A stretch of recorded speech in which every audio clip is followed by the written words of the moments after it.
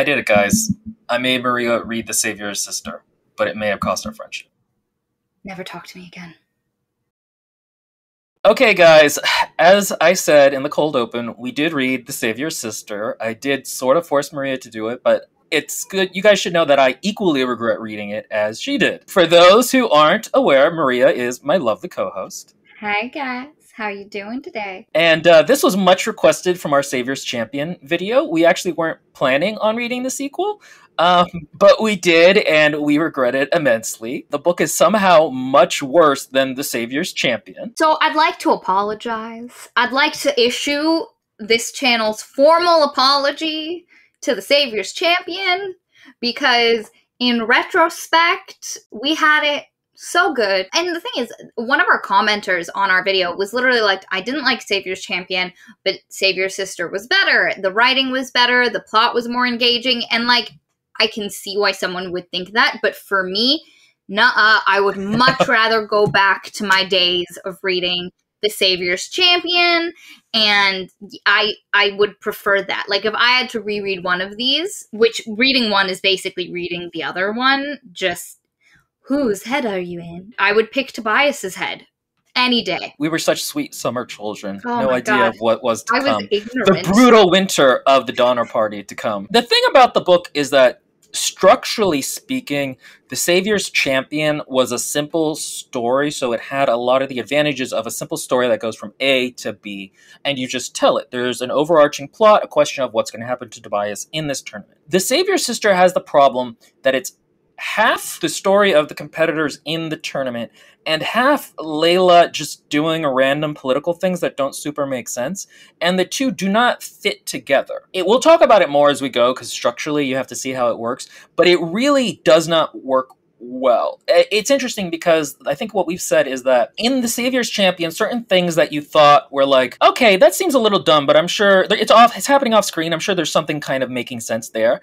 We see in this book, it happened on screen, and we see that it makes less sense than we thought possible. And in some cases, no explanation would have been the best explanation. And first off, before we get too hard into it, like, one thing that I think needs to be said is, if you enjoy this book, nothing we say will make you unenjoy this book, and that is okay. I have loved books that other people have really disliked or thought were objectively bad or wouldn't have finished. Again, I will carry this forever. Will wouldn't have finished Spinning Silver, one of my all-time favorite books. And so just because we, like, are gonna, you know, go at this book, brutalize, and pick it apart, we are not coming for your feelings on this book. This is how we interacted with this book. As like, every book that I've ever loved has a staunch following of like 1-star reviews that savage it, you know? And I think in this case, it's kind of interesting because if you like this book, you should already know all the problems with it that we're going to mention it not working. And if those things on a visceral level worked for you, then us explaining why they don't work aren't gonna affect you. It's a little bit different than other bad books I've read in that way, in that the problems are so self-evident and baked into the inherent structure of it. Like, so for example, one thing we're going to talk about is that a lot of the scenes are the same scenes from The Savior's Champion with like 2 or 3 different thoughts, but otherwise exactly the same dialogue string. So like, that's really irritating to read, but if it wasn't irritating for you to read on a visceral level, you're not going to care about that as a criticism. Exactly. And so, like, don't feel like we're personally, like, if you love this book, number one, maybe don't watch this video. Like, I really liked the Disney remake of Beauty and the Beast when it first came out, and I could not watch, and I love Lindsay Ellis. Like, Lindsay Ellis is a content creator, rip. I love her channel and her videos. I could not watch her Beauty and the Beast, the new Beauty and the Beast video, because I knew that I had so much, like, love for it that even though a lot of her points were correct, I eventually watched it a couple years later. I couldn't, and I didn't. I was like, nope, I'm not gonna do this. Eventually I watched it and I was like, yeah, I see it. I still love it anyway. Please, guys, at no point whenever we talk about issues with books are we trying to, like, take away the joy they might have brought to you. Reading is, ignore Will's faces, guys. Focus on me. Ignore Will's faces. Reading is a subjective experience. Everybody enjoys things differently. I did not enjoy this book, and I'm going to be open about that. So if you are coming into this expecting me to like it, That's not what's coming. I'm going to temper the way I usually do this because I usually like to overstate just a little bit like how objective my opinion is because I think it's kind of funny. Yeah. So I'm going to temper that back a little bit from what I normally do because a couple of the comments on Priory of the Orange Tree, another book we did, have mentioned that like, oh, I like this book, but your guys' points are really good. And that makes me kind of feel like I should have been a little bit nicer to the book, especially because that was before the blizzard that was Savior's Champion and Ice Planet Barbarians and Savior's Sister. And God, I'm tired and alone in the universe now. I'm so tired. So I will say there are things in books, and it's the Savior's Sister, that are objectively bad and bad writing. That being said, bad writing does not always stop someone from liking a book, if that makes sense. There are certain stories I like that have bad writing in them, but I actually just don't really care. So I will say, I'll meet Maria halfway with that, which is that if you don't care about the bad writing, I don't want you to care about the bad writing. Does that make sense? Cool. Enjoy whatever you would like to enjoy. And with enough preamble, we'll say that Savior's Sister, because we haven't explained it, is the other half of The Savior's Champion, which is a self-published book by Jenna Moreci, who's a big-time YouTuber who people love, and she thinks she's great, but actually... Cut that out, please. No! Jenna seems like a fine, content creator. A lot of you have said you don't like the book, but you like her content. We are not here to attack Jenna. Will, we are not here to go for Jenna. Okay, all right. Right, so this is the companion novel. That one took place from the viewpoint of Tobias, who is a young man in a, yes, Maria, vaguely Greek fantasy setting, who enters a tournament to try and become the husband of the Savior, which is the magical queen of their country called Thesson. And he's all like, I'm too cool to like a princess, but I need money from a family. I apologize that my miming is not as good as Maria's Kabuki Theater. The Savior's Champion took place from his point of view, and this one takes place from the viewpoint of Layla, who is the Savior that we mentioned before, but she's in secret, and none of the readers of The Savior's Champion realized it until the exact last moment that the author revealed it. And so now we get the other half. And in The Savior's Champion, we were promised that there were politics going on behind the scenes. She's dealing with Brontes, her father, who's like the regent and trying to kill her. And there are senators she's having to fight and assassinate. And she's having to maneuver in this political court intrigue.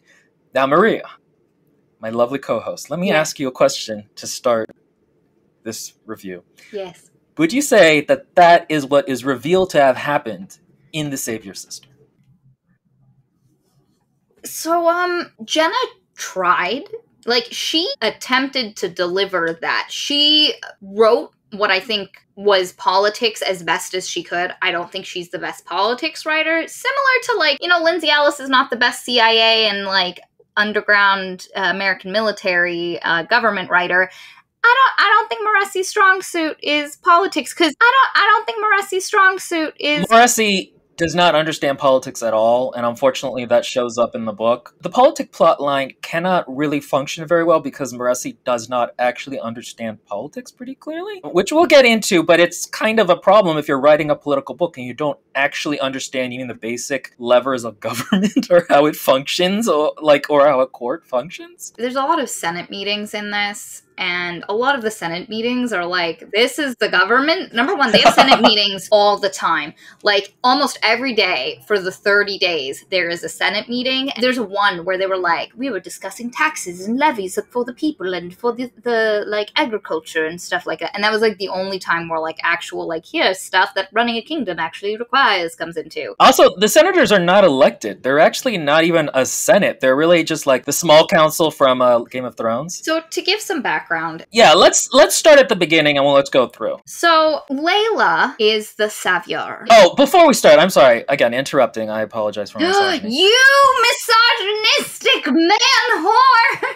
You interrupting a woman? I will flagellate myself later for contributing to the patriarchy. We listened to the audiobook, so you didn't pick this up, but she, as in referring to Layla, is capitalized in all of the book. It is super weird. Really? Yeah, it's she. And I don't really understand why. The thing is that people seem to think that when you capitalize God, like the Christian God, that's as a sign of respect. So you do that when you're doing a sign of respect to somebody, but that's not why. It's because he's a proper noun. There's gods, which are lowercase, and then there is God, which when you say God, capital G, it means the Christian God or the Judeo-Christian. So to capitalize she is, because that would mean one she, proper noun she,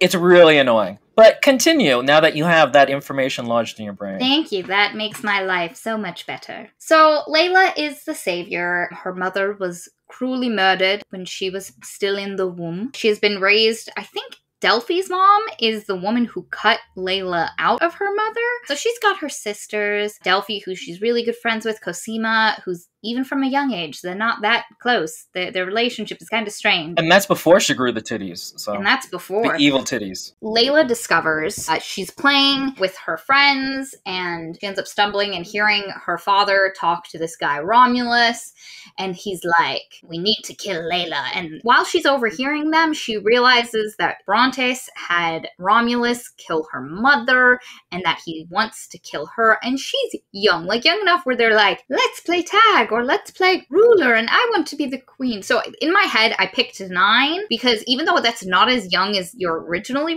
led to believe, what happens next, I had to pick an age in my head that it's the only plausible age. Yeah, because she gets this information, gets really upset, but almost immediately decides to hold this young girl who is not her friend, but she knows she exists, named Pippa, hostage.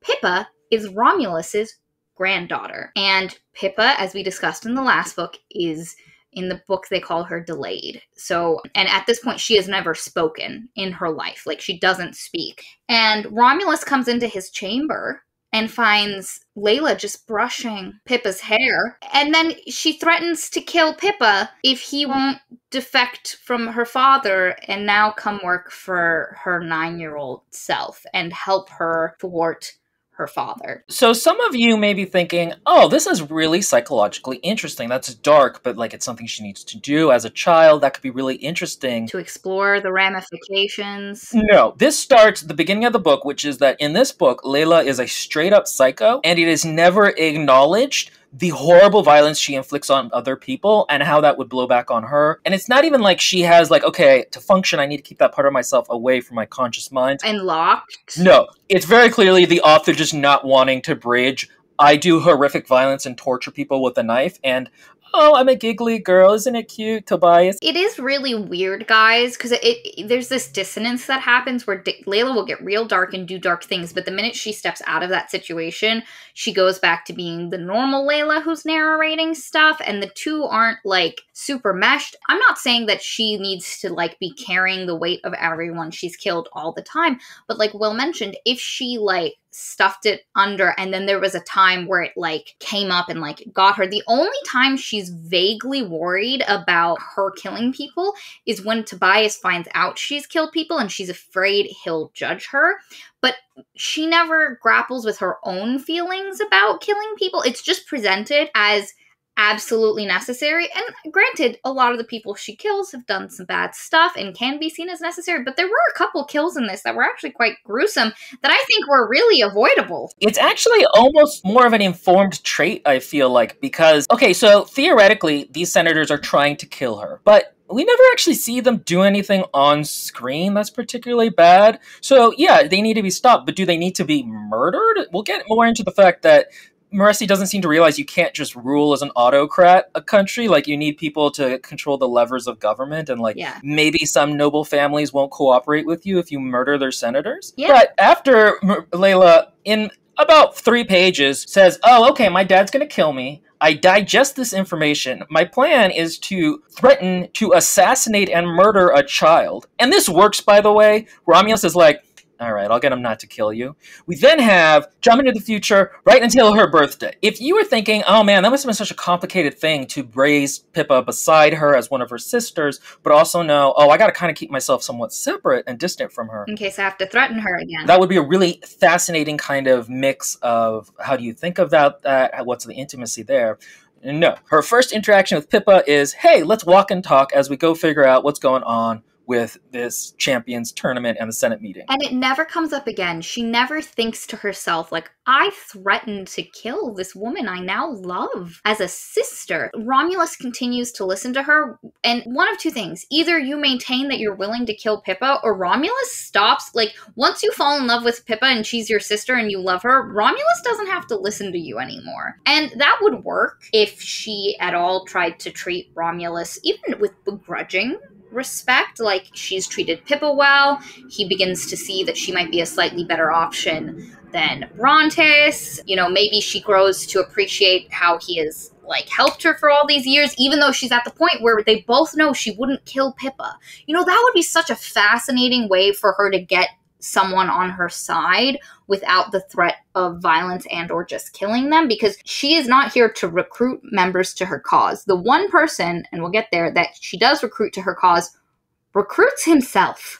That's it. Hardcore. And she keeps being like, no, I'm going to murder you. And he's like, no, I can be useful. And she's like, oh, fine, I can't murder you. And that is exactly the tone in the narrative, which again, because Layla is a straight up psycho. So they walk and talk, and the thing is that they go to the Senate, where it's Brontes and a bunch of his senators that he has brought into his power, and I don't remember their names, and I'm going to forget all their names besides Romulus. They have this Senate meeting, and the Senate meeting is basically to be like, we're doing the tournament. And she's like, no, I don't want to do the no, I lied. I think the first one, she's like, I would like my power now to be able to rule and stuff. And they were like, but Layla, your highness, your supreme ruler, we agreed that this was the safest method to protect you and your realm was by having us rule instead of you for your safety. And she's like, that's obviously bullshit, guys. That doesn't even sound like a good explanation. Why would you even say that? I want it. And they're like, no. And then her father's like, we'll put it to a vote. That's obviously not going to go well since they're all on her side and she has done nothing prior to this point. Like, she decides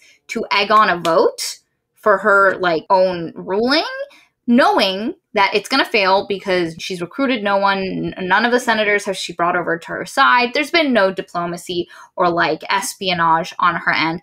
And so they vote her down, and she's like, phooey. After this scene, one of the senators who, like, voted her down, she, like, kills. To be fair, and again, this is going to show the weird fixation this book has on sexual stuff.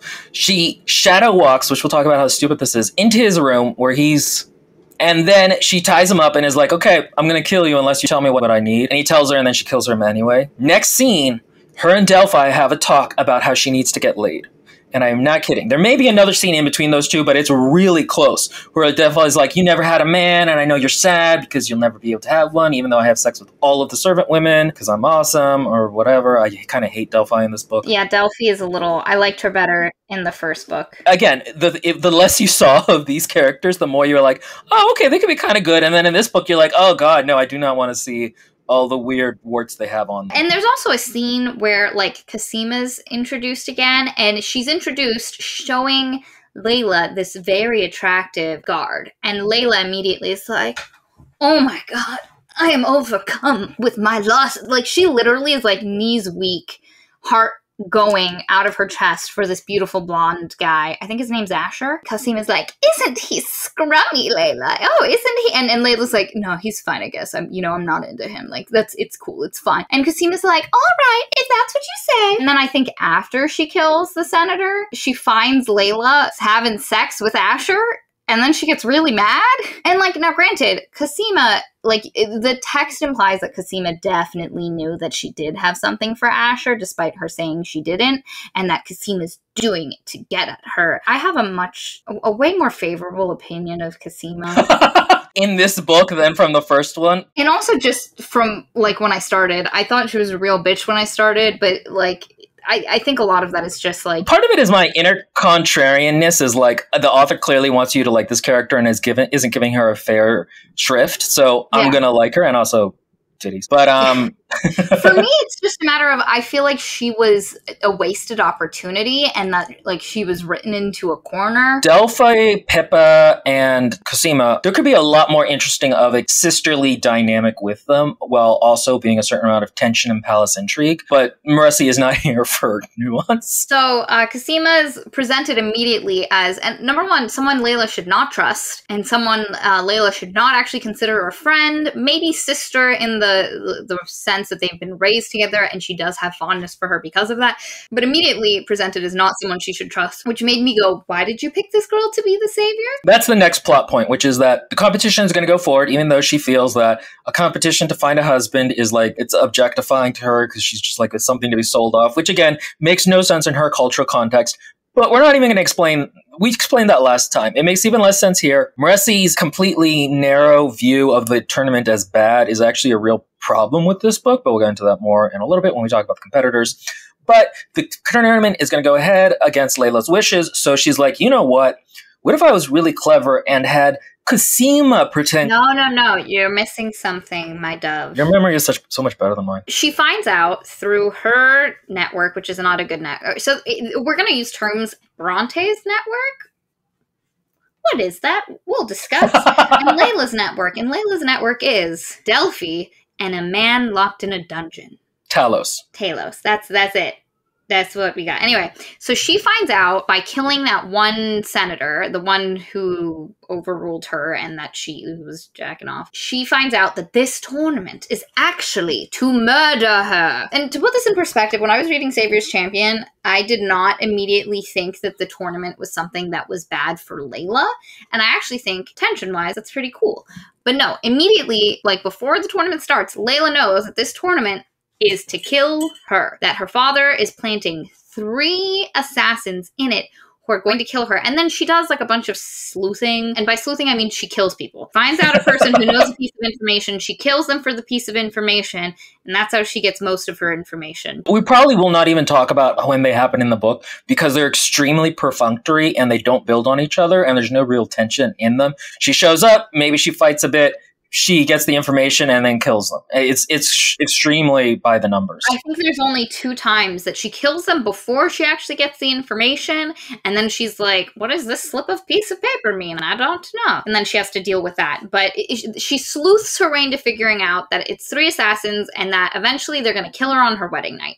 And she's like, oh, dang, how am I going to defend myself? And one of her servants, so there's this point where Layla talks about how everyone besides her sisters treat her super holy. Like, she's not a human, she's an object. And she talks about how men do this. Like, she's never had any real relations with a man because everyone just views her as this holy object and kind of almost because of how her father has structured things, infantilizes her.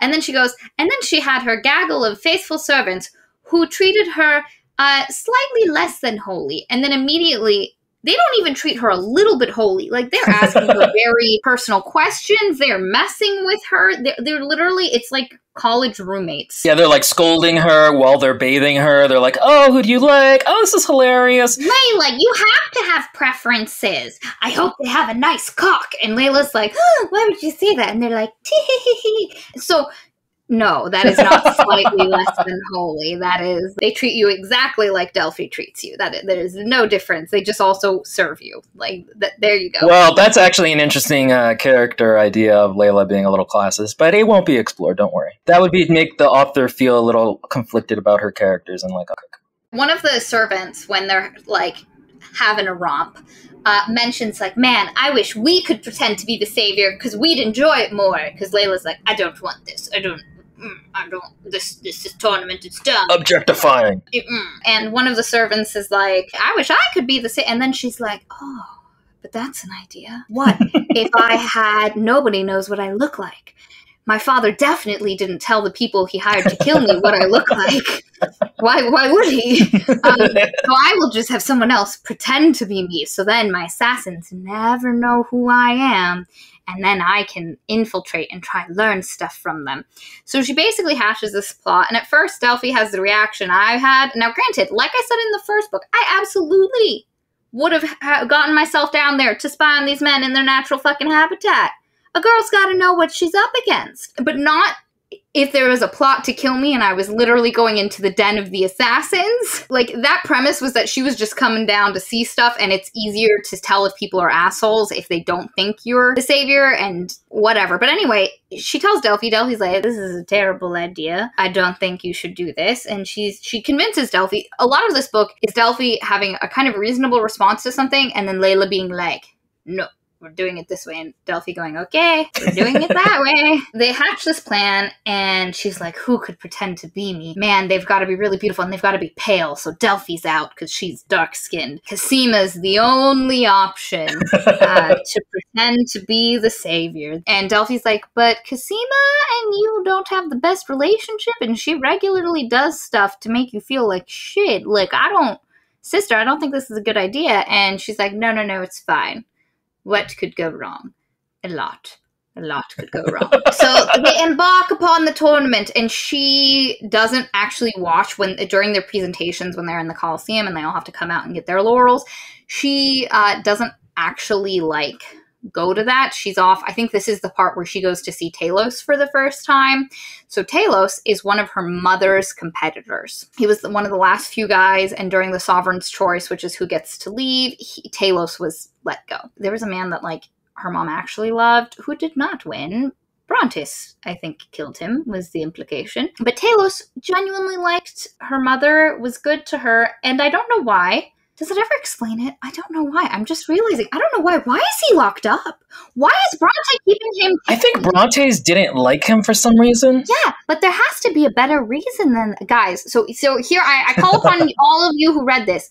Please, I might have just missed this. Was there a reason that I'm blanking? I just realized right now I have no idea what this man is locked up. I don't actually remember either. And also, was he scarred and all butchered up before he went? Or was that because of torture? He also has a beautiful face. And also, to put this in perspective, Talos is the man who in the Savior's Champion, there was that one challenge. That one challenge where they all were strapped down with a heart monitor, and if it went too high, Talos had to literally stab them or cut stuff and fuck with them. That was Talos. He didn't want to do it. Talos is actually a really nice guy, but he looks really gruesome, and he wears a black mask thing over it, but his face is actually really gorgeous. So her and Talos have this I actually liked their relationship. It's cute. I hate to say it, but it is cute because he's large and intimidating, and she's just totally little bird with him. And she's just oh, tell me a story about my mom. And he calls her Little Light.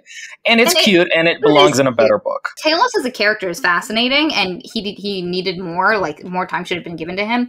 And he's he deserved it better. He also explains, if you had that bond better explored, it explains a lot of her weird behavior more.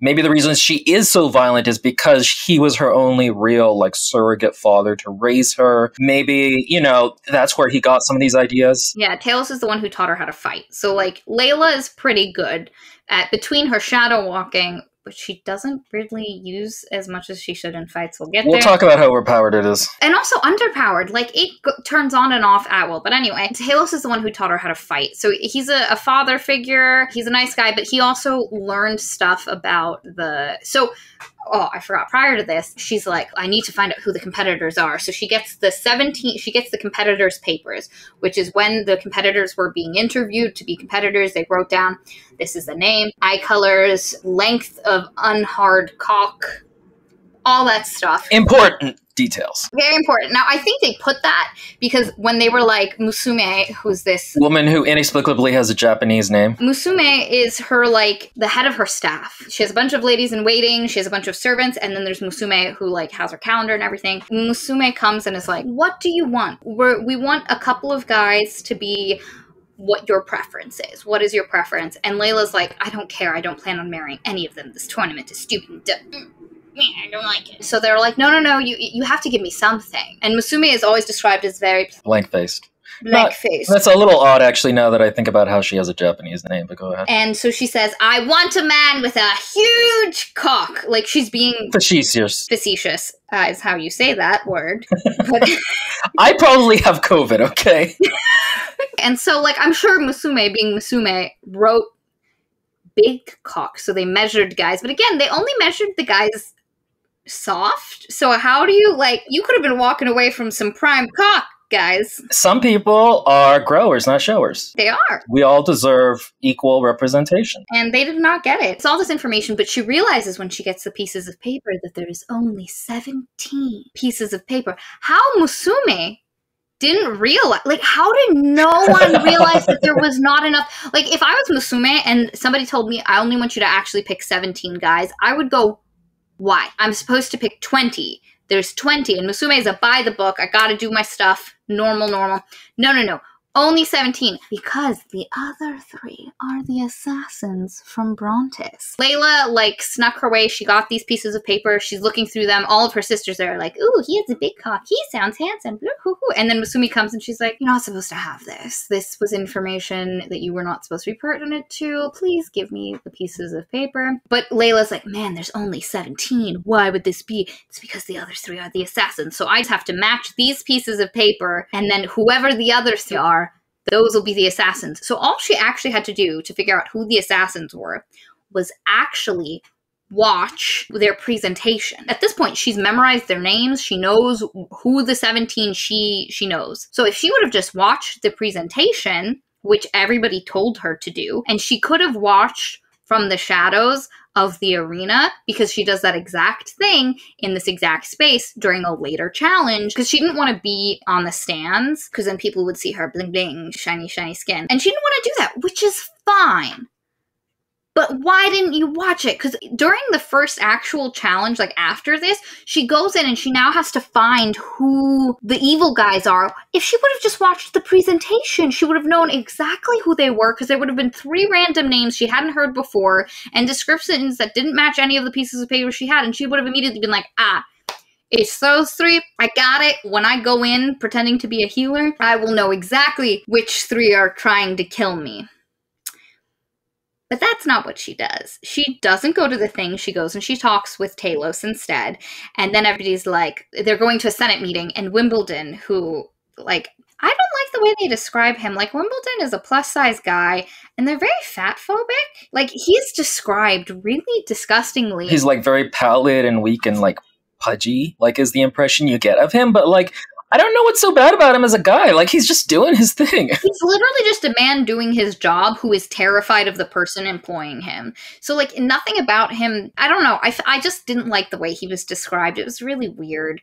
If he was an asshole... That's the thing about these characters, is that everyone who isn't one of the good people is not described as a real person, really. The narrative does not like them, and it will just be mean to them constantly. And it honestly is a little existentially depressing after having read about 1,200 pages of this, where it's so depressing to be in the worldview of, like, all the main characters are great, they're kind of vain and petty, but everybody else is an absolutely horrible person that we just spit on. And you'll feel that by the end of this review, I think. He's just described really terribly. And there's this point where she, like, gets him in his room and he, like, his fat folds and his sweaty skin. And it's really gross. I didn't like it. But anyway, Wimbledon comes in and he was like, are you ready to hear the news of the tournament and this challenge? Brontes is like, sure. And she's like, just give me the or no, it's literally to Layla. And she's like, I don't care. And he's like, well, 3 men are dead. And Layla's like, 3 men are dead? This was one... What? How did they die? How did they die? And Wimbledon is like, well, they died trying to win the Saviors. And she's like, no. How were they killed? Was it the labyrinth? And he was like, no, it was some of the other competitors. And she's like, who the fuck were these competitors? I am ready to find out who these awful men are. So this is the point where she's like, now I'm going to don my garb. And she literally, like, throws on a cloak, grabs a bag, throws some perfumes in it, and decides I'm going to pretend to be a healer. And her and Pippa go down, and she's like, Pippa, go get food. And Pippa comes back and is like, I got bread and apples. Great job, Pippa. You're doing your best. And she gives Pippa shadow walking, and it's actually quite cute. I love Pippa. I don't like, she's presented as a character who's, like, impossible to find romance. The book condescends a little bit to her, but she's a sweet character otherwise. She's a sweet character, and I would have liked a little bit more for her. But anyway, so they go down, and so this is the scene, and we described this in the first review. Like, Layla jumps down Tobias's throat and accuses him of killing people, because she gets there and she starts healing people, and she's like, oh, I heard men died. What happened? And she's just rubbing salve, but secretly blessing them. They're like, man, it was this terrible dude. There's the dragon, and he's terrible. And she looks and she's like, oh, that's one of the names I don't know. One of my killers, check. And then there's this other guy, and he's really scared. And then they were like, but the worst was the shepherd. He is a really normal-looking guy. He's just really, like, if you saw him, you wouldn't think. No one mentions that he is covered in tattoos. Like, they're describing people, and they just keep describing the shepherd as just, like, you wouldn't think. Like, he's just a normal, looking dude. And so then she finds broke, beaten Tobias crumpled in a corner, and she's like, you look normal and bloodied like you were punching someone.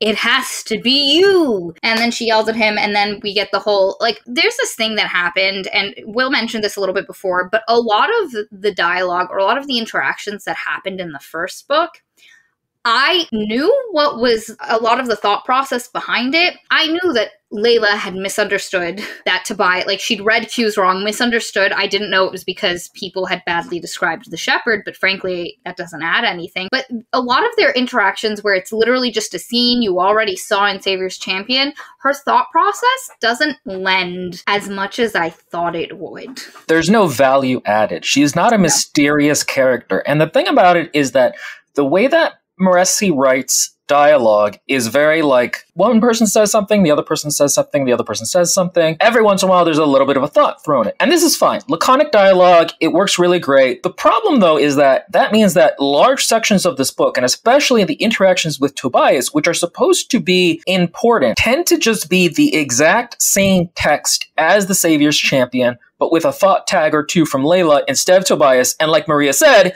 it's stuff that was very clearly she was already thinking. We don't need to know about it. So a lot of the scenes that are repeated just play as point-for-point carbon copies. Now, if you were someone who really enjoyed them the first time, having that happen might be fine for you. Like, that might be something that you enjoyed. It was so painful the second time. Some of the lines are so bad. Just some of the dialogue is so painful, and you have to relive it.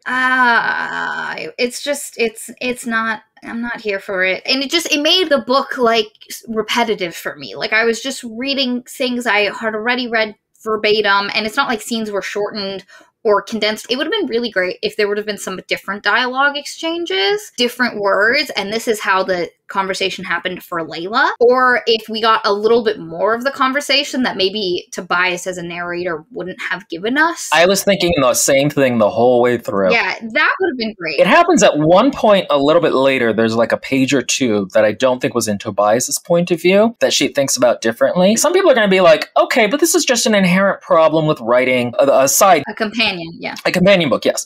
And the thing is, yes, but then you need to bake in ways of combating the basic structural problems with writing a companion book. So a lot of you guys, I'm sure, have read a book called Ender's Game. It's very popular for middle school kids. There was that book, and then like about 20 years later, I think the author went back and was like, hey, let me tell the story of this other character who was at school at the same time and was a side character in Ender's Game. It's called Ender's Shadow. It is also an excellent book. Both are very good books. But both of them tell different stories. Different things are going on. So structurally, each book works on its own. Again, you could actually read the companion novel without reading the original, and it kind of works. The structural problems here do not work the same way because you start getting bored of any time Tobias is on screen, and you're like, okay, let's hurry this up. The other problem is that all of the scenes of her going into the labyrinth to talk with Tobias do not function as scenes in terms of driving the main plot, which is what she's doing with the senators. For Tobias, yes, this was a life or death experience, so he really cared what happened to the labyrinth. In terms of the structure of this book, it does not matter what happens there. It's sort of like a love interest plot, but now it's swelled to being about 70% of the book instead of like the 20 to 30% it actually should be. This becomes a little bit less of a problem later on once they get out of the castle, but at the beginning, she goes there and then she goes and does senator stuff, but it's not like she has a revelation with Tobias that makes her do something different in this senator plot line. Exactly. And that is how you could have fixed this, is have things that happened in the labyrinth impact what's going on outside of it. And so there's only two things that happen in the labyrinth that impact anything. So she's here to learn about her assassins. She learns mainly about them in this initial thing where she learns they're all assholes, they'll kill people at will. And then Talos later gives her some information about them, which is basically they're all assholes, they'll kill people at will. That is it. She gets the same information from Talos, and Talos is like, watch out for the shepherd, he's pretty bad, which is exactly what everybody told her in the labyrinth. And so when Antaeus is killed, that impacts Layla because now her 3 assassins have gone down to 2. The only other thing that connects to the overarching plot, and there should have been more of this, is that Enzo is a spy for the Kavarian Queen. For those of you that don't remember, Enzo which sounds like an Italian name, but I don't. They're Italian Russians. That's always the impression I got, is the Kovarians are Italian Russians. Yeah, that's the vibe. The accents in this book were Russian. There's this whole plot where Layla thinks Brontes has an ally in Kavar that is plotting to kill Layla. She finds out there's a spy, or she doesn't even, she stumbles into finding out, like, there's no proof that there actually is a spy, and it turns out that the spy she was looking for never existed, but she finds out that Enzo actually is working for the Kavarian queen, and he's like, yes, we need to know what's happening here, and she's like, I can't trust you, but I kind of trust you because you've been a really good guy this whole time. That's it. Finding out about Enzo and learning not even much from Enzo, that is it. Once that happens, her purpose, like I said, her whole purpose to be in this labyrinth and to be doing this stuff was to find out about her killers. And Delphi's like, stop going into the labyrinth. We did what we needed to do. And Layla's like, but that Tobias is just too gosh darn cute. And the thing is, that's fine, but we already read those scenes. It would have been really easy to just cut, like, have small, like, the starts of the scenes, and then have her back at, like, and then have Delphi being like, so, you saw Tobias again, and have her be like, it's fine, I'm focusing. I felt it wouldn't have taken away from the book to just kind of gloss over some of that. It's a problem because structurally speaking, for the story that, I'm going to say structure a lot because I'm an English nerd, for the structure that Moreci wants of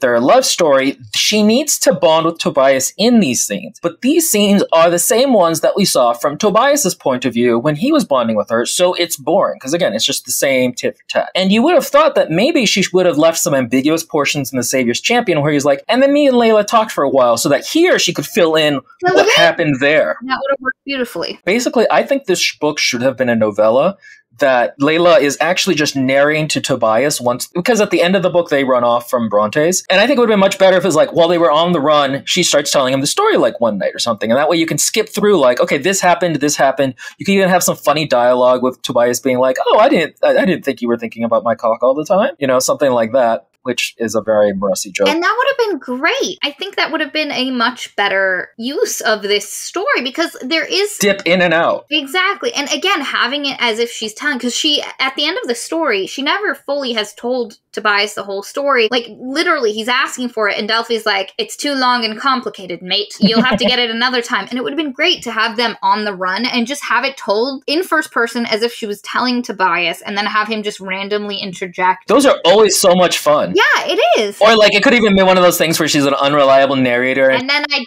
dazzled you with my smile. I don't remember it happening that way, Layla. Like, yeah, that's always great stuff. And that could have worked really well. And so just having the scenes with Tobias play exactly how they did. How did you manage to get into the shot? He wants pets. He wants cuddles. Oh, you know that one TikTok meme, Mother, I crave violence. That's him. Back to where we were about a quarter of the way through the plot.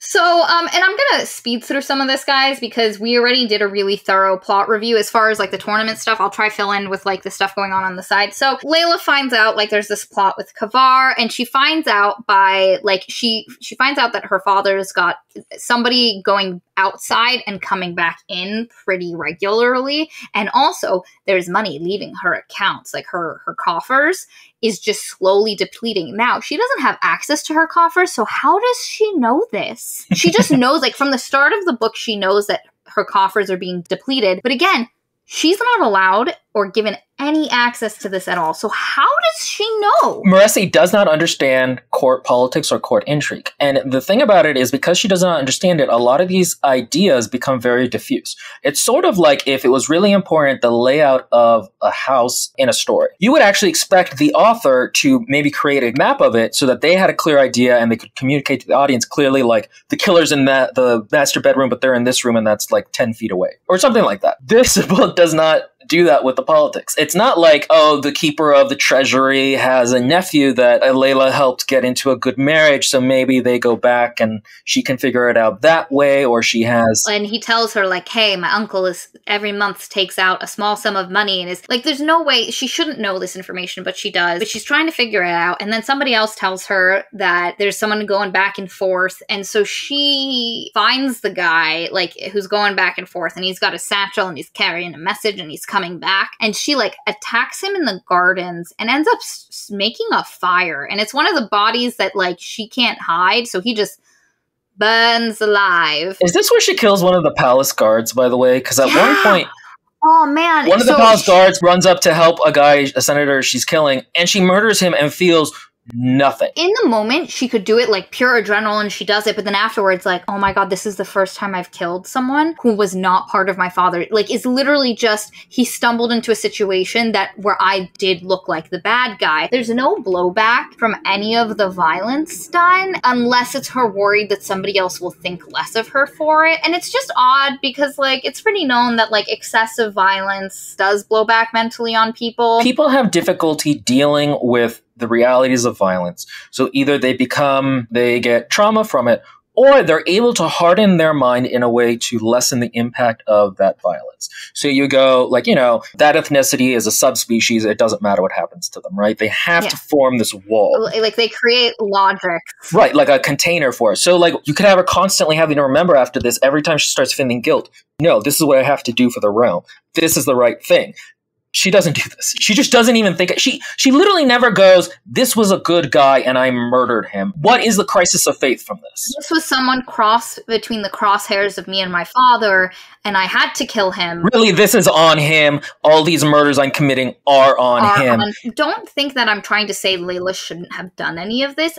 Absolutely, like, she's in a shit situation. Now, there are some that she should not have done that I will argue, because, again, diplomacy, bringing people to your side and building your network instead of just killing off each senator one by one. So suddenly it's just your dad and 3 other dudes sitting in a really big room. Okay, guys, when you take over a kingdom, and this actually happens for dictators all the time, the people who hold the keys of power are very important. The commander of the army, the treasury, public works, civil servants. These are important offices that if you cut the head off of, the country cannot function as well.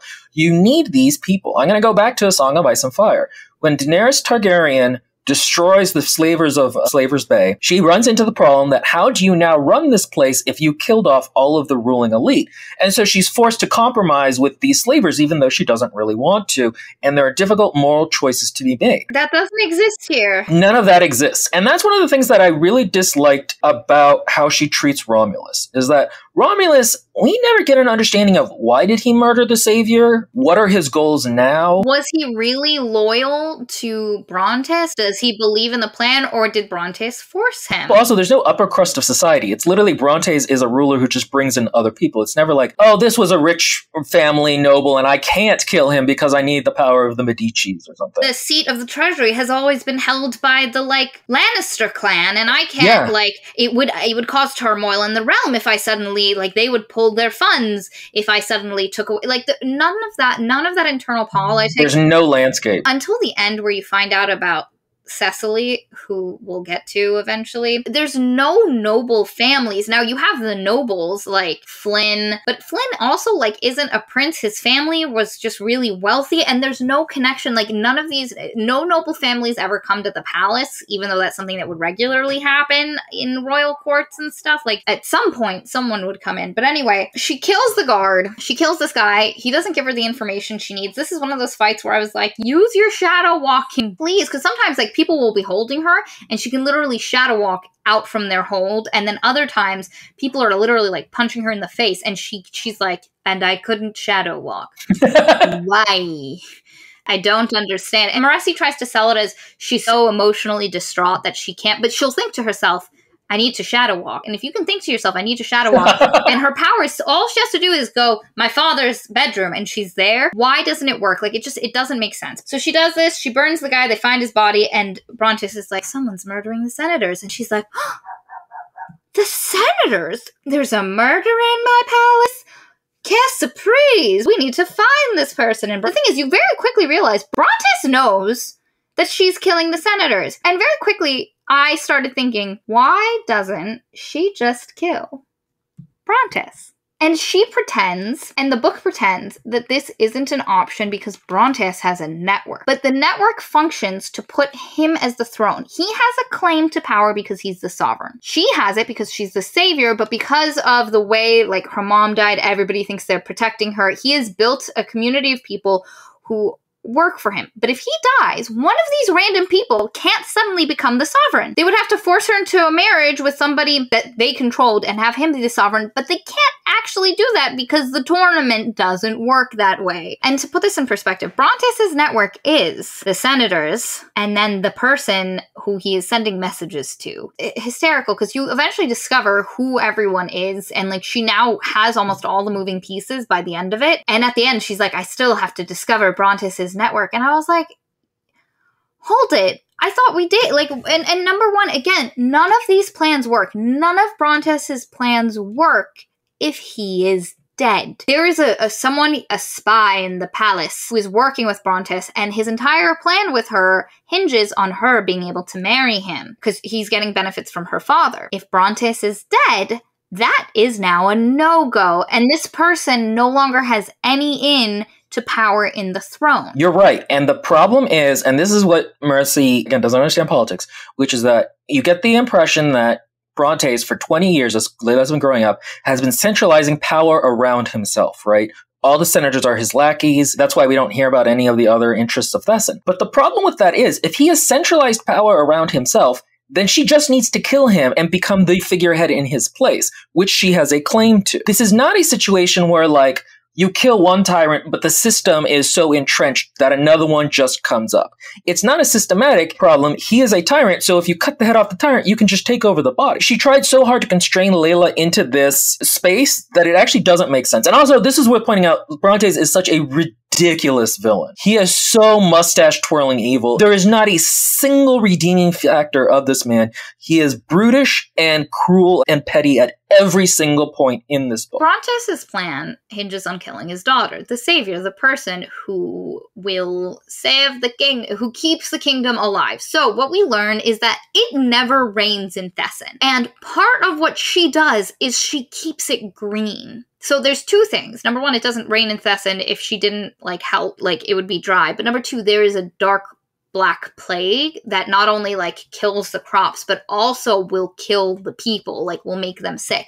And she keeps it at bay. So he pretends he doesn't believe in her magic, but you find out by the end, because he's been taking precautions to make sure he survives, that if Layla dies, this is all gonna go. The land is no longer going to be fertile. We're back to a desert. Plague will wipe out half the civilization. So his motivation makes no sense to me, because what are you ruling? Rulers only work if they have people to till the soil and collect taxes from. It does not work if your people are dead. You also find out at the end of the book that he is on he doesn't just want power over Thesson, he wants conquest. He would like to take over the world, starting with their closest allies.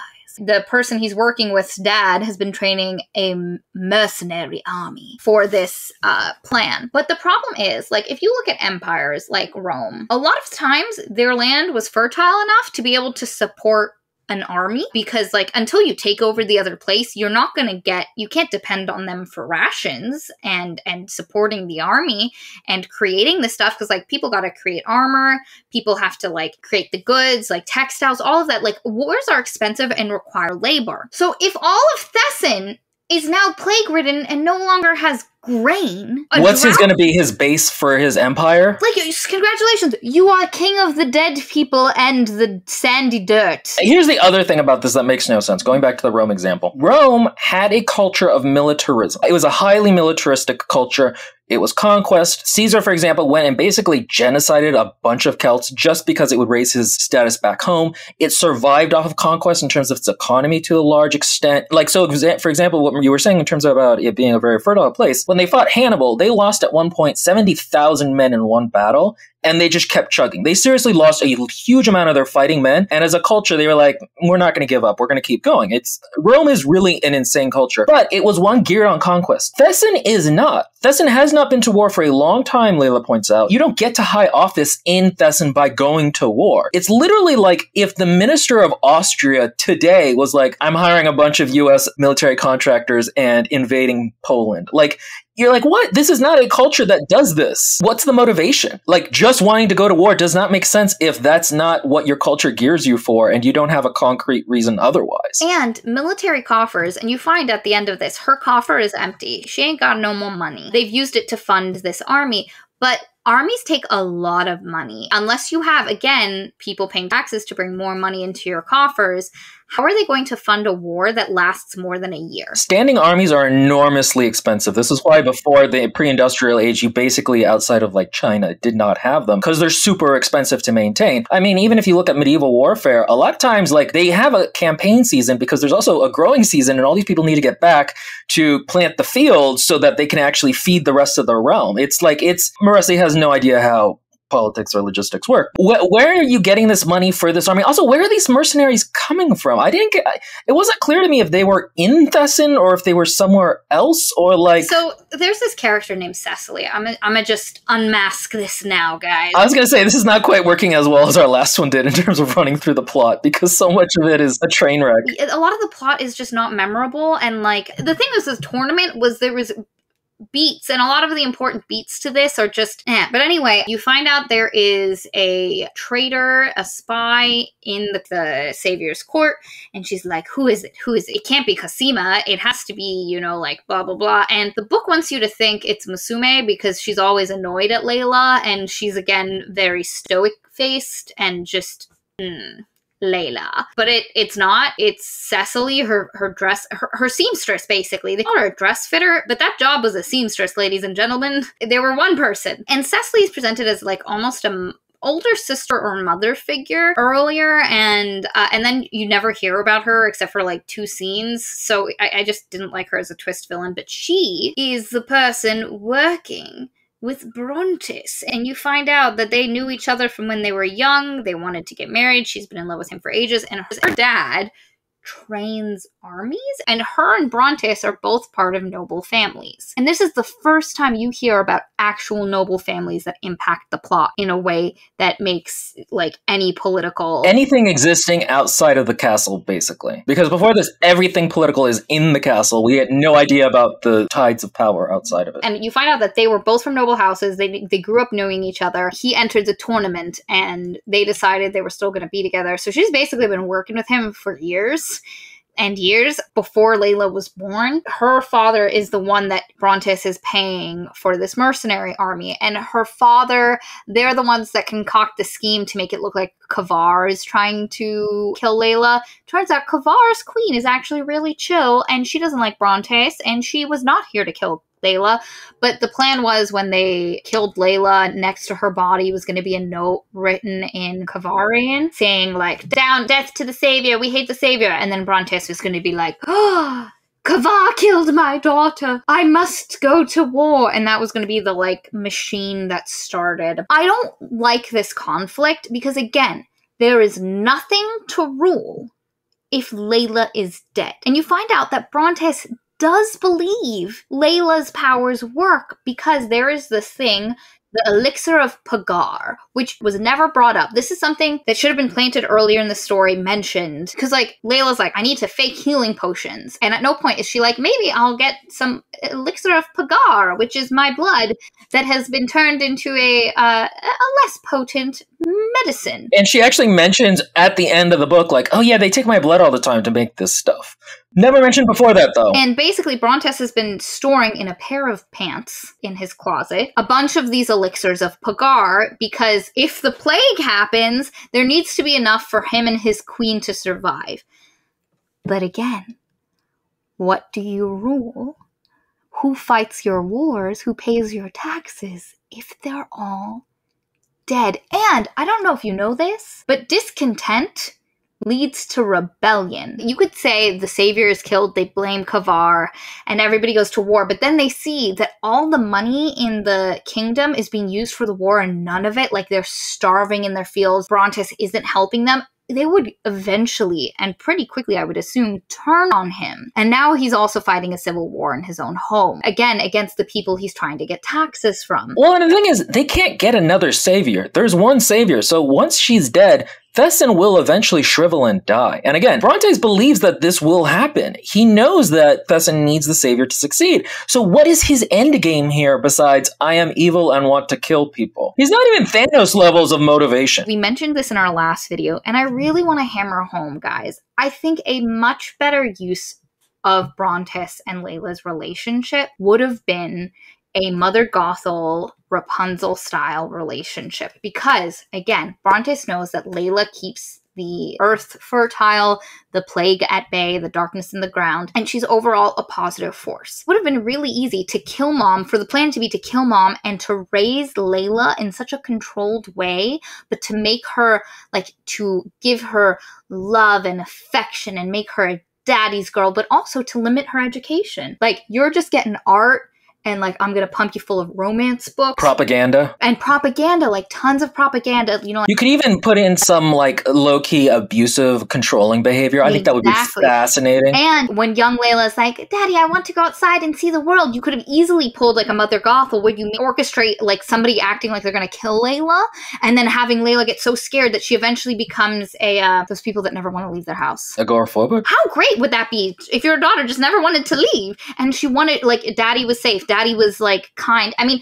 number one, I think that would be a fascinating relationship for Tobias to come into. Yeah. And for Layla to slowly, as she's gotten older, to see the holes in her dad's story and the way that things don't match up, and to get to the point where she's strong enough as a person to be able to start recognizing the abuse for what it is, but also, like, at that point, it's really hard to hate your parent. There's so much love there. It's similar to Rapunzel and Mother Gothel. And also, you are just so sheltered, you don't understand things. One of the things the book doesn't play with enough is that she has only grown up in the castle, so she should be very sheltered in how she sees the world. There's this one funny part where she's helping Tobias learn how to fight. And, you know, her and Flynn have this... Tobias mentions the village he lives in, and her and Flynn, who's another rich kid, is like, what's a village? They were like, your governess never taught you how to fight? And he was like, governess, I live in a 1-bedroom hut. And they're like, what's a hut? And he was like, you see this room? It's 4 times the size of my house. And then she's like, do you know what he's talking about? And he's like, I don't get it. Like, that was a funny moment. More should have been played on that. The clash of cultures between Tobias and Layla could have been really funny and good. But again, Moreci is not interested in really having her characters be people in their own right. So, like, it just, I think that would have been a much more, number one, realistic approach for Brontes to take, because then you get the realm and you get to be the ruler. Like, a better way to orchestrate the tournament is to get someone that your daughter actually falls in love with, that is under your control, so she can feel happy. It could have been something where, like, Flynn is the storybook hero she's always wanted, but slowly she becomes disenamored with him over time. They're also because they don't actually have anything in common. Her sisters could have been planted by Brontes, but it's also something where they have forged a real sisterly connection with her, and they're sort of torn back and forth. There's so many ways that's a fascinating and interesting story, but the book is not interested in it. And in general, the book is poor for its simplistic worldview. We'll talk about this with Cosima at some point, because Cosima could just have been such a more interesting character in terms of why she feels resentful to Layla. Moreci is just interested in her characters being super great and everyone else being super terrible. So I'm going to try in like 2 minutes get through the plot, because I think a lot of our points and our thoughts about this book are not directly related to like point A to the point events B. in it. And really, like, if you watched our Savior's Champion video, you got the main points. The stuff that happened into the background that I will fill in. She discovers there's a potential Kavarian spy. Cecily's the one who's like, oh, this is a war speech. And you find out that Cecily actually did that to throw off their, it worked. You thought Kavar was evil. Cosima is slowly, like, becoming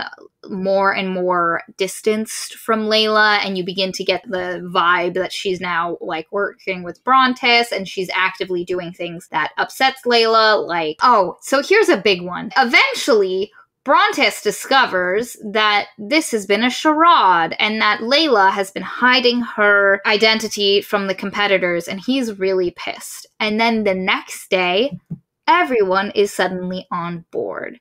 Like, Brontes is like, yes, we'll hide your identity. This is the new plan. And everyone, suddenly all the servants are just calling her Layla and not your highness. They're actively making Cosima look super gorgeous and making Layla look not gorgeous. And immediately I went, oh, Brontes is going to use this to his advantage. He's now going to pass Cosima off as the savior. And that way, like, he can keep the savior alive for a while and not actually have to deal with Layla being a thorn in his side, and he can just kill her off now. And nobody would know. Nobody would know that he killed the savior outside of, you know, her servants and the people in the castle. And that's apparently an easy thing to keep people from talking about. Also, really quick. You might have remembered in the last book where I went, how on earth did she convince the entire castle not to say anything? Why didn't anyone slip up? She didn't. Everybody initially thought that all the competitors knew that Layla was the savior. And when Layla was suddenly like, close the drapes. I want all the curtains closed all the time. Or when they were like, I'd like all of my sisters to look as fancy as I do. And I'd like us all to sit in 4 thrones. Nobody was like, wow, Layla, that's kind of weird. Like, it's a little sketch. But it also makes the fact that nobody found out, that it never came out before Brontes finding out, even more insane. Also, this happened, this is a consistent thing that comes up at at the feast and then during some of the challenges, there's a dynamic whereby Cosima will do a thing to keep it hidden that Layla is the savior. So she'll be like, no, you ordered Romulus to do something, but you have no power here, so I have to do the opposite, for example, at one point. So Cosima will keep the secret, but then Layla will get really pissed at her for keeping the secret well and be like, you seem to be a little too into this. And Cosima's like, yeah, but like, what do you want me to do? This is the only way to keep the secret from everybody, from all the competitors. A perfect example is during the great Antaeus versus Tobias fight to the death, when beforehand, Cosima's like, wait,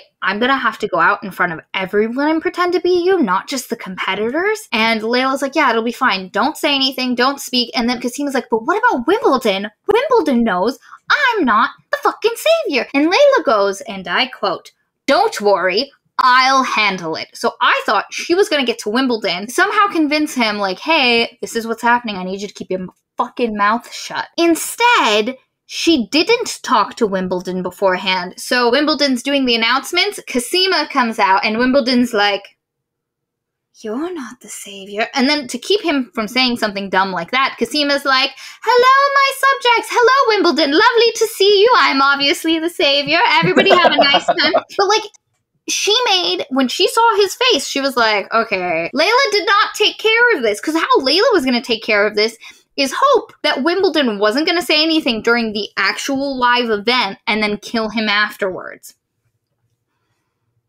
Guys, that's so dumb. You're banking on Wimbledon immediately not going, Cosima, what the fuck are you doing here? Where's the savior? You got so lucky, and thank God Cosima was quick thinking enough, because she's like, oh my God, she talked in front of everyone? How dare she? And that was one of the scenes where I was like, nah, I'm kind of with Cosima on this. Like, what did you want her to do? And this is a really good time, I guess, to talk about the fact that Cosima is a waste. I like complex relationships. I have a sister, and me and my sister have not always throughout the years gotten on. I have 2 sisters and double the level of dysfunction. There are times where you don't necessarily like each other, or like you're mad at each other and you say dumb stuff, but you love each other. And then there are also times where you're jealous of each other. And I thought it would have been really great if Cosima hadn't just been evil titty savior and like, ooh, she fucks Brontes in the end. Oh, she decided she wanted to be queen. I thought it would have been way better if Cosima had been presented as someone who did love Layla, maybe not in a way that Layla loved, because, you know, people can sometimes, the way they love you can really grind against your nerves. But if there had been some affection between this two, but where Cosima did have resentment for Layla and living, because like Layla has resentment for Cosima, because Cosima gets the guys are into Cosima, they want to sleep with Cosima. No one wants to sleep with Layla, because she's the savior. And on the other side of it, it would have been interesting to have Cosima have a moment where she was like, they fucked me because I didn't matter, but they talked about you. They were in there, like, to grow up in the shadow of a living god is fascinating. And also the idea that like Cosima would look at herself and be like, I have all the things that Layla doesn't. I am beautiful in the ways she isn't. What is wrong with me on the inside that I am not as valuable as her? Like, that could have eaten at her over time. There also could have been, is she the daughter of a noble family? Maybe there are expectations placed on her from a very young age to be Layla's friend, and so she feels almost resentful as she does grow closer to Layla, that like, this is what I have to do, but I do love her. And like you said, sibling relationships are such a love and hate thing. They're complicated. And in this case, they would be complicated by the palace politics. And the thing is that Moreci does not treat her this way at all. She's actually extremely slut-shamey of Cosima in a way that's sort of a weird. I did not like it. It's weird. It's really odd, especially compared to like how like awesome she thinks Delphi is sleeping with everybody. There's one point late in the book where once Brontes has discovered that Layla is hiding who she is, Layla sees Brontes and Cosima interacting, and this is where she figures out that Cosima is on Brontes' side. And Cosima says to Brontes, like, look, I wasn't able to seduce Tobias because for some reason that's the plan. And he's like, okay, you're worthless to me now. And she's like, oh, no, I'm not. I can still do stuff. And then they have sex. The way it's framed is like, oh, look how like slutty and dull she is. But the thing is, Cosima, in that moment, is fighting for her life. She is trading on the one card she has to make herself useful to someone we know has been trying to kill the main character, albeit unsuccessfully, for 20 years. And who has no compunctions about killing people, even in a sense. Like, we know Brontes doesn't care. So, like, I thought it would have been much more interesting if there is a loving relationship that you see from the beginning. Because, like I said, pretty much from day dot in the book, Cosima looks like a bitch. From when they're kids. Like, there's an interaction when they're kids where you're like, okay, that's what's up. She's sketch. I would have preferred them to have an actual relationship and then to actually grow distance. Especially, there's this point that happens, and the poem part where Tobias has to give a poem and he gets chosen as the winner and he gets to hang out with Cosima. On Cosima's end, she actually cries because it was the first time a man had said anything about her as a person. Now, granted, she should have put 2 and 2 together that this man doesn't actually know her. But again, I think Cosima is often viewed just for her body, whereas she looks at Layla as someone who people value. And see, Layla thinks people just value her as a savior. So it's 2 women completely reading the wrong thing about each other, which is great. It's not explored, like the mutual misunderstanding that's happening. And Cosima cries. She's like, that was so beautiful. I've never had someone see me like that. And Layla doesn't immediately tell her, hey, actually, I'm seeing Tobias. That was kind of for me. She lets Cosima hang out with her, with Tobias, without telling her, and only tells her afterwards, like after this really embarrassing interaction with Tobias, hey, actually, I'm seeing Tobias, like he's my guy, I'm kind of into him. Cosima, you can tell, is upset by this, and that would have been a really great, like, as this story progressed, as Cosima, like, if Cosima had come into the crown, really enjoyed the attention, but initially been trying to help Layla, like actively trying to help her. And then slowly, as Layla maybe goes more to Delphi and consistently like doesn't go to her, and not that this is something that happened, but I'm saying I wish this is how this would have played out. She started like pulling back, and after that, where like she realized like you knew it wasn't for you, let me hang out with this man, and like just to have her like break a little bit. And not to say that she doesn't become an evil character, she could, but I think the journey from like actually being people who love each other. I think that's fascinating. And the thing about it is that it would take this book to do something it does not do at any point. And that is have a character arc. Every character in this book is static from beginning to end. They do not change who they are. They do not change their views. Layla is the same character at the beginning as she is at the end. This book largely starts with all the characters already in the end point. You can't have Cosima and Layla's relationship evolving in that way because it doesn't evolve. It's just immediately at the end. And I think it's a simplistic view. The characters can't change. I feel like Cosima was such a missed opportunity. I would have liked there to be a conversation between them. And I mentioned this to Will. Will and I texted a lot while we were reading this, as we do with a lot Okay, guys. I knew when in the morning Maria was listening to this on her way to work because I would just get all caps texts about what was happening in the book. It was hilarious and great. Anytime, like, and I was able to put my notes together for this by literally just scrolling back in the conversations that Will and I have had since I've been reading this. A thing that Layla does a lot in the beginning, and it kind of annoyed me, is she doesn't say if she actually likes someone. Like, she's into Asher, and Cosima's like, do you like him? And she's like, no, I don't like him. Like a boy, I don't like, I'm too cool for that. And then Cosima sleeps with him. And I would have loved a scene when when they confront each other, because that doesn't happen in this book. Like, you never hear from Cosima after she gets fucked by Brontes. And Layla even notes that Cosima's forced moans. And this isn't like, it's not like they romance, there's foreplay before they have sex. No, he literally just throws her face into pillows and goes to town. I would have loved a scene where they confronted each other and like Layla like threw something like sleeping with Asher, or like, you were always throwing the men that would pick you over me in my face. And I would have loved Cosima to go, Layla, you said you didn't like them. Speak up. Tell me.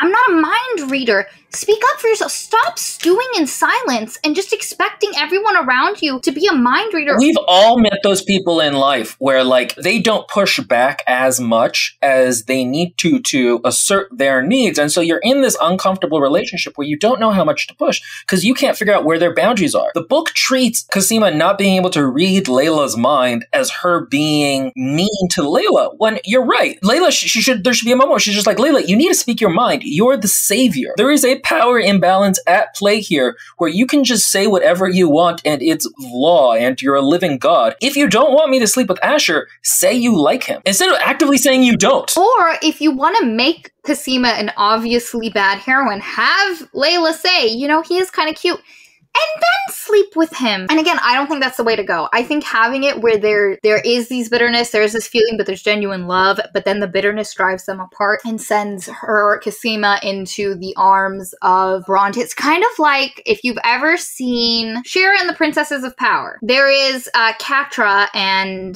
Adora, the main character. And Adora goes off, and Catra has had a lot of bitterness growing up in Adora's perfect shadow. And so when Adora seems to abandon Catra immediately, Adora is enemy number one.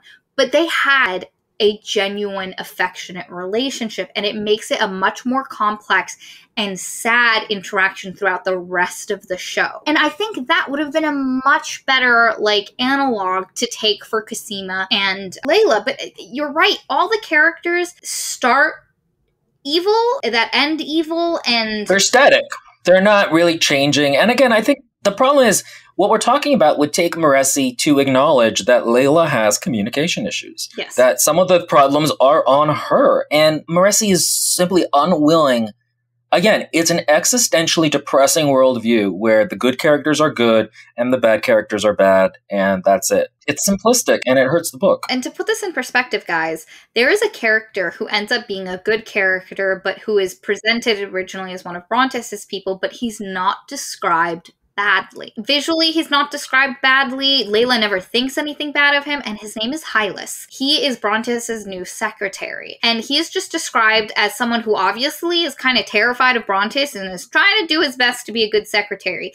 But every other character around Brontes is described badly because they're bad characters. There's not even characters that Layla thinks are good or maybe could be on her side but then turn out to be bad, or characters she thinks are bad but then ends up being good. So, like, she never actually thinks anything about Hylas. When she finds Hylas about to commit suicide, also trigger warning, sorry guys, about to jump off a ledge because Brontes wants him to kill Layla, and he cannot help in a plan to kill Layla because he genuinely believes in the savior and he's a loyalist. Layla very quickly is like, okay, you can be part of my team, again, because she had no opinion about Hylas, really, versus everyone else. So, like, another really great example of an evil character presented as evil that, like, nothing ever comes of. There's this guy, his name's Castor, and he's younger, he's a military dude. Layla tails him for a day, and Castor misinterprets her tailing him for the day as her being into him. And we're presented with an opportunity for Layla to take a man who is obviously into her and willing, despite the fact that her father hates her and wants to kill her, to sleep with her, and is like, you don't like those guys, you're looking for a real champion.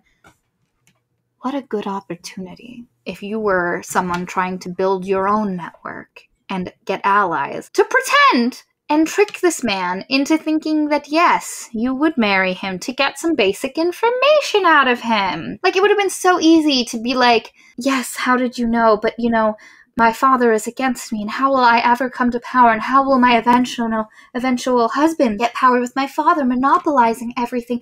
I just need someone to help, someone who, if anyone could help me overthrow my father, I would marry that person and make that, you know, like, and granted, I think that, like, doing something morally, like, ambiguous like that, because Layla does tons of stuff that is morally ambiguous, and not even morally ambiguous, like, bad. Morally pretty bad, yeah. Morally pretty bad. So to trick a guy into getting information out of him, like, she could have eventually killed him, but to get some info and have him be like, now I shall be the Brontes. Like, yeah, that would have been a really cool way to utilize Castor. But nope, she immediately is like, no, you idiot, I don't want to be with you. And he's like, well, if you don't want to be with me, that means you were spying on me, and now I have to kill you. So much of this book is a wasted opportunity because of how simplistic its worldview is. I think at this point, we've pretty much covered most of the plot. The book ends the same way that the Savior's Champion did, with them going off to Tobias's family and then running off into the woods. There's a couple of things I wanted to mention because they were kind of dumb. Eventually, like I said, she finds out that, like, Kavar is not against them. Cecily, like, she kills Cecily real brutally. And this was a woman who literally was a friend and a mother figure. No. You gotta rewind. She doesn't just kill Cecily. Her and Delphi catch Cecily. Cecily is like, I'm not going to tell you anything. And Layla cuts off her toes. She saws them off. This woman she has known since she was a child, all of her life, she saws off her toes with Delphi next to her. I'm going to repeat what I said back in our review of Iron Widow. It is problematic to torture someone, full stop. It is also problematic to portray it as effective. Just think this through. Why does Cecily tell her the truth here? There is no reason for Cecily to tell her anything other than, I need this to stop in this moment. I'm going to lie very well. That is the problem with torture. It is not an effective means of intelligence gathering. And that is why portraying it as an effective means of intelligence gathering is a problem. And like this is the epitome, this is the top point of Layla's capacity for cruelty and violence going completely unacknowledged.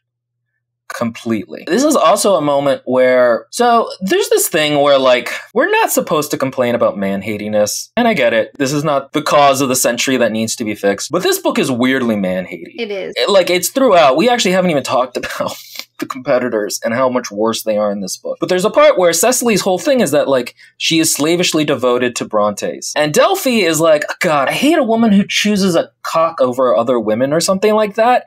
And it feels like this weird okay to Layla to commit torture. It's very odd the way it is. There's also a certain amount of which Cosima's slut-shamedness, I feel like, is a weird type of misogyny in a way, in that the author doesn't want to think about why you would sleep with a lot of men outside of just wanting to, which again, she doesn't seem to realize is also just an option. Yeah, she's got lots of hot dudes, whatever. The book kind of vaguely frames it as, isn't she needy? Isn't it kind of sad how she needs to have sex with all these men? Or she's throwing it in Layla's face because Layla can't. It's always portrayed badly. Versus Delphi, who also sleeps around a ton, but with women, and it's always portrayed as playful and fun.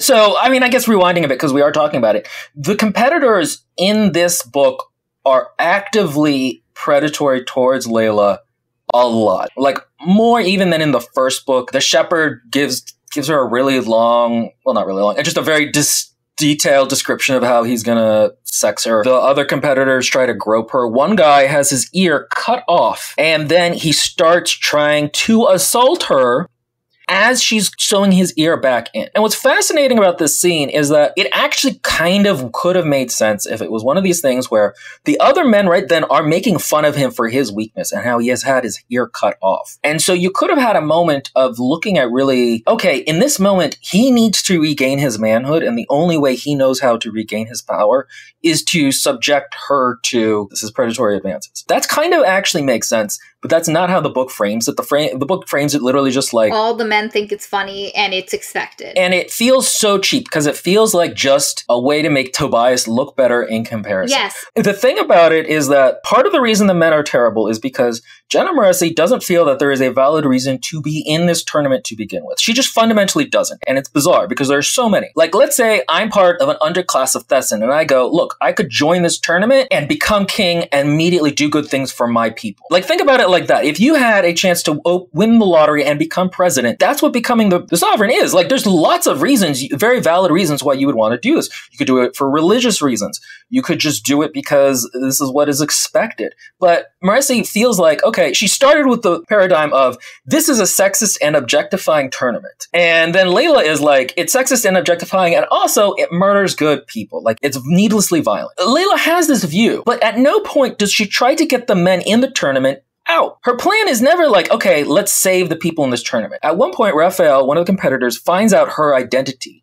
And he kind of like blackmails her into being like, hey, you can let one of us out. I want to be that person. And she's really butthurt about it. And like, I understand as a character, it derails her plans, but there's never a point when it's like, yeah, of course he wants out. Everyone, you yourself have said that this is a violent tournament that should not exist. And innocent people are dying, you know, like all the people that die, she frames as like, oh, the victims of the tournament. That's why they're horrible. So they can die without us really caring. With Raphael, like he wants to get out of the tournament, but even there's a point at which it is now like everybody now knows that this ruse was going on, and the only people who don't know are like Flynn and Tobias, and like she's still like Raphael still keeps her secret and doesn't tell Tobias even though everybody else knows, and she still kind of treats him like a dick. And there's even a point where Raphael is like, yes, I need to get out, I don't want to be here, but I'm not gonna like be a dick. And she's like, you're a man, you're all dicks. And there's even a point where she's trying to figure out the deal with Kavar, and she was like, these must be for the Kavarian queen. And he's like, well, actually, Kavar doesn't trade in jewels. They have tons. They much prefer metals and stuff like that as trade gifts. And she's like, this man is obviously educated and knows a lot more about inter-country politics than I do. And he even offers, he's like, you know, I could stay and help you. And she's like, I think he actually can write Kovarian too. I don't remember, but she literally is like, no, get out of here. You're blackmailing me. And again, you don't want to be blackmailed. You don't want, but like his life is literally on the line as well. And there's no sympathy for that. And again, the competitors are all like presented kind of as dicks, and the men are just like overall just like terrible. Like, I don't know. I felt that was very messy and like a little one note for me. Cause like Raphael eventually is presented as like a decent character. You can read between the lines. And again, this is a book that is not morally complex in terms of its viewpoint. It very much wants you to see the world as Layla sees it. But Raphael, because you saw him in Savior's Champion, you know he's a kind of okay person. But the book doesn't really acknowledge that exactly. It's like the one case where it kind of is willing to let Layla's viewpoint be biased and let us know that it's biased, but it's not handled well. It's not graceful. It's odd, guys. A lot of the things that it tried to answer, I didn't necessarily like the answer. I don't like Brontes's plan. I don't like her plan. Her plan of just, we're going to pick off the senators one by one. Like, build a network yourself, Layla. Like, there are so many other ways you could have thwarted this or fought against it in ways that would have made so much more sense. Like, the minute she found out Brontes was like, yeah, no, we're going to keep with your ruse, she should have been like, everybody, I'm the savior. Brontes was suddenly okay with it. I should know it should not be okay. Now, granted, characters can make terrible decisions. You know, like I'm going to go back to Shira. There's a character named Glimmer, and Glimmer makes a lot of bad decisions from a complicated emotional state that she's in. And then she's redeemed, but her decisions were depicted as bad decisions. And outside of 2 moments where Layla's like, man, nothing has gone the way I expected it to, nobody else ever was like, yeah, no, Layla, that was dumb. She has no one around her to like really advise her. There's 2 things I want to cover before we finish. One is that I remember reading this, I think in Jenna Moreci's Discord, and I'm not positive I'm remembering it correctly, but I'm just going to say it because I think it's apocryphal of the way that she thinks about things. She said at one point that you want drama and tension in a relationship, but that too often that comes from abuse. And that's one of the reasons that she markets these books as wholesome romance. And if you've seen them online, people love to say that about it, that it's a wholesome romance. And she says one of the best ways to do that is to have it be a forbidden love. Like, that's a good way of building tension and drama in a healthy way. Without it being abusive. Right. But I think the thing is that is such a flattening view of romance and how to use romance to tell a story. Some of the best romances I've read in fanfiction a lot of times, because fanfiction is actually very good at doing this, are more rich for the story they're telling of these people and the problems that they have and how the friction between them creates like a frisson. This is a little more sexual than I thought it would be. There is an energy there in the ways that like they don't quite match up and they fight each other, and it's like both of them have to go through a journey of learning. And they overcome. Yeah, exactly. You're not a perfect person. And the thing is, not all conflict in a relationship, especially in literature, is abusive or unhealthy. And I think that that is one of the epitomes of this book's morally simplistic view, is that Layla and Tobias are really boring as a couple. Again, they're not cute, but there's a lot of them doing cute things, which, like, I guess if you like both of them, that'd be nice, but I found it very grating. You reminded me of something. The tonal whiplash in the second half of the book. Layla will kill a senator and then cuddle Tobias. Layla will discover that Cosima has betrayed her and then cuddle Tobias. Like, it's just these really weird shit's happening. Like, the ball's rolling as far as her discovering stuff's going downhill, and then she's just off canoodling Tobias. And Will's right. Their relationship is not very complex. I don't feel they have similarities. Like Moreci did the work in the sense that she made them, like, you know, they both like art and they both like similar scroll stories. Also, their fight scenes were so much worse the second time around. Also, Tobias's dialogue is better than Layla's. Tobias can be funny and like a smartass, and Layla's not.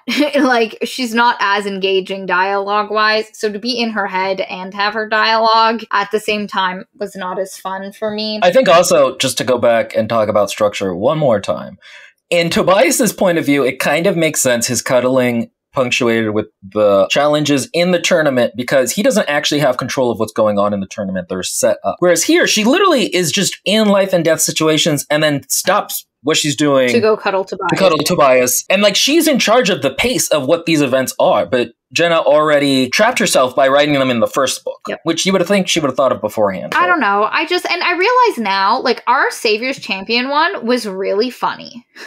And I don't think, guys, that this is going to be as funny of a video, but I think it's because Savior's Champion was, for me, more readable. And, like, the stuff that happened, like, the things that I had issue with were funny, but this felt like, and this is why, this felt like a missed opportunity. There were so many things that could have been good, could have been complex, could have been nuanced, and super interesting. Savior's Champion was exactly what it wanted to be. The Bachelor plus Survivor plus Hunger Games. It did its thing. It was a bloody romance book. That was fine.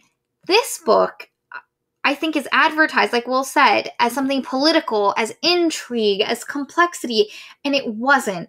And I think in that way, it made it almost worse. Savior's Champion, it was what it was. You experienced it, you read it, it happened. But with this, I was like, why did this person do that? That was a dumb reason. Like, I knew why Tobias did stuff. You know, even if I didn't agree with it. It's actually hard to remember what happens in this book, even though it's my third time reading the events of the tournament, because it's sort of cluttered. And you're right, there's a joylessness to this. There is a sense that, like, she was writing out the backstory of her characters and then she published it. Savior's Champion is a much simpler plot, and it plays to more of her strengths, which are, strengths in air quotes, which is like, there's a simple plot that moves from one side to the other. This one is a more complex plot, structurally speaking, and one of those plots is a thing she's not good at writing, which is politics. And mystery. She's not good at mystery. I'm really glad the third book isn't out right now, because my brain is broken from reading bad books at this point. We've done a lot. We did the 3, for those of you who haven't watched our recent output. It was Savior's Champion, which again, in retrospect, I think is infinitely better. Just as enjoyability. I enjoyed that book more than I enjoyed this book. The other thing is, if you cut about 30% of the Savior's Champion, it becomes a much better book. Yeah. It would just be much better if 30% of it was gone. If you cut 30% of this book, it wouldn't get better. That's the thing about Savior's Champion, is that, like, it's bad, but it's not irrevocably bad. I'm sorry, guys. I'm kind of sick right now. That's why I'm not making a lot of sense or pronouncing things correctly. But I'm here for this review. I told Maria, if I die, she has to review this on her own. That's my last will and testament. The show must go on. I'll do it, guys. No, you're totally right. The Savior's Champion is much simpler structurally, and it's a much easier book to read. Yeah, we read The Savior's Champion, and then 3 Ice Planet Barbarian books. This book, and we actually still have 2 more Ice Planet Barbarian books with our mystery guest.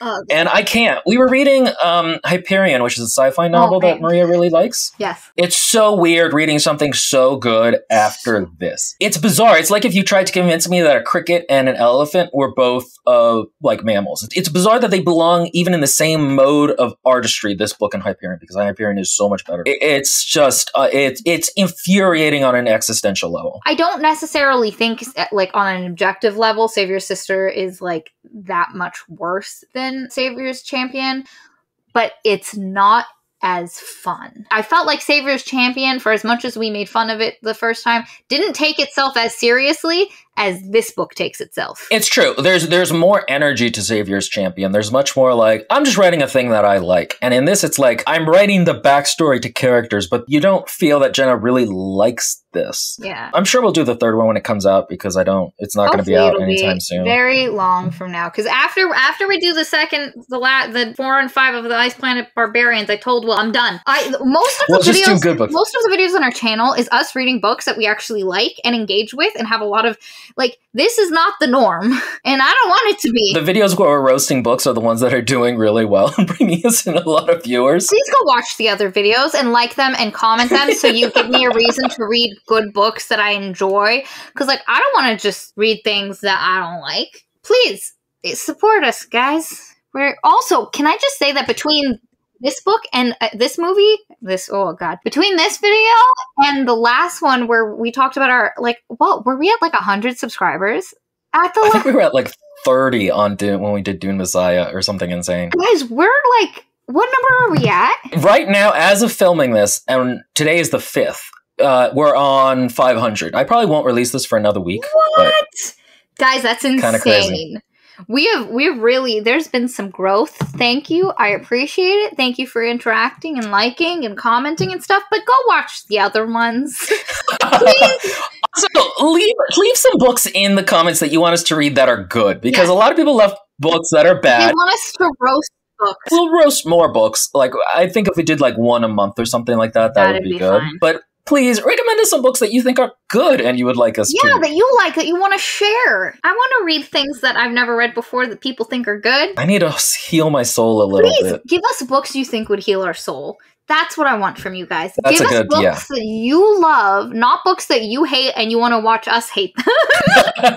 Which is fine. We'll do that too. But also, give us books you love, guys.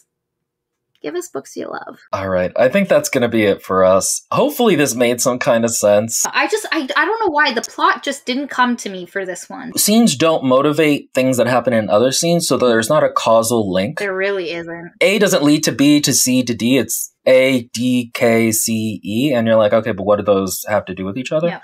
I don't think that made sense. Thank you, viewers. Parasocial relationships, I love you. I love you, my parasocial darlings.